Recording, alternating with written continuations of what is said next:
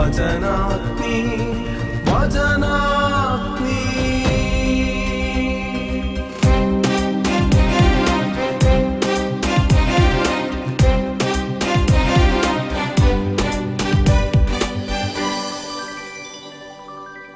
അന്ധകാരത്തിൽ ചരിച്ചിരുന്ന ജനങ്ങൾ കണ്ട വലിയ പ്രകാശമായ യേശുക്രിസ്തുവിൻ്റെ മുന്നോടിയായി വന്ന സ്നാപക യോഹന്നാൻ്റെ ജനനത്തെക്കുറിച്ചുള്ള അറിയിപ്പാണ് തിരുവചന ഭാഗം.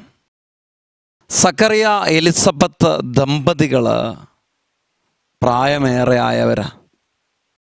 പക്ഷെ അവരുടെ ജീവിതത്തിൻ്റെ പ്രത്യേകതയെക്കുറിച്ച് വചനത്തിൽ പറയുക, അവർ നീതിനിഷ്ഠരും കർത്താവിൻ്റെ പ്രമാണങ്ങളും നിയമങ്ങളും കുറ്റമറ്റ വിധം അനുസരിച്ചവരുമായിരുന്നു. കുറ്റമറ്റ വിധം അനുസരിക്കുന്നവർ നീതിമാന്മാരാ. അബ്രാഹത്തെക്കുറിച്ചുള്ള സൂചന വിശുദ്ധ ഗ്രന്ഥഭാഗത്ത് നമ്മൾ കുറ്റമറ്റ വിധം നീ ദൈവത്തിന് കൽപ്പനകൾ അനുസരിക്കുക എന്ന് കണ്ടെത്തുന്നുണ്ട്.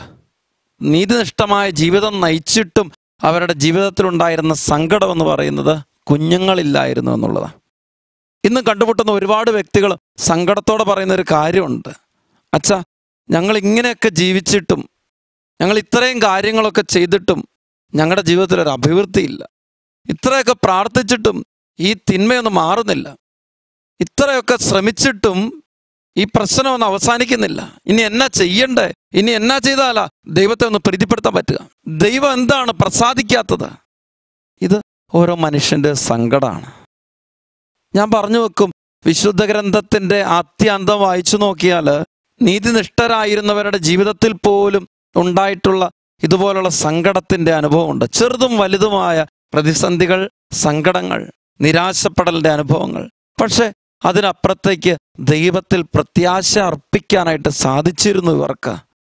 ഓർക്കണം, സക്കറിയ പ്രായമേറെയായിട്ടും തൻ്റെ ഭാര്യ വന്ധ്യയായിരുന്നിട്ടും യഹൂദ ചിന്താഗതിയിൽ മക്കളില്ലെന്ന് പറഞ്ഞാൽ അത് ദൈവം ശപിച്ച ഒരു ജീവിതമാണ്.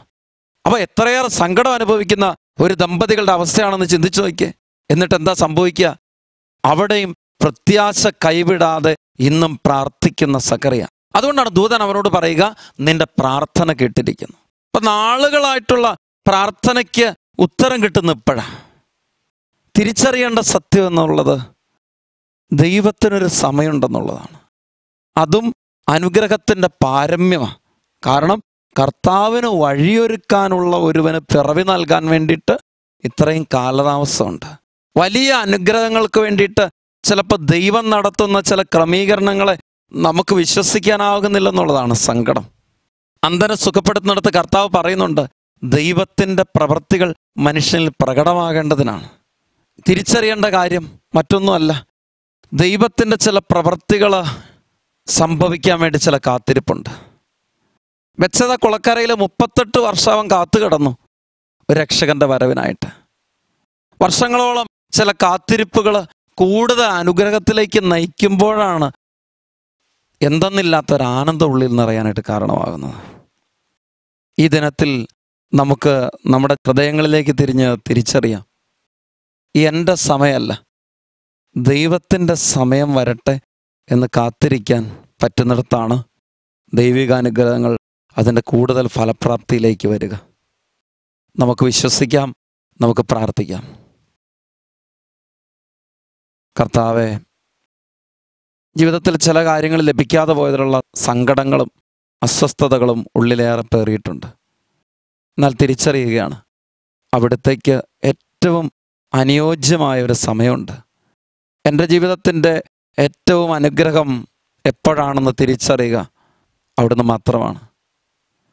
ഞാൻ പരാതിപ്പെട്ടതുകൊണ്ട് പ്രയോജനമില്ല.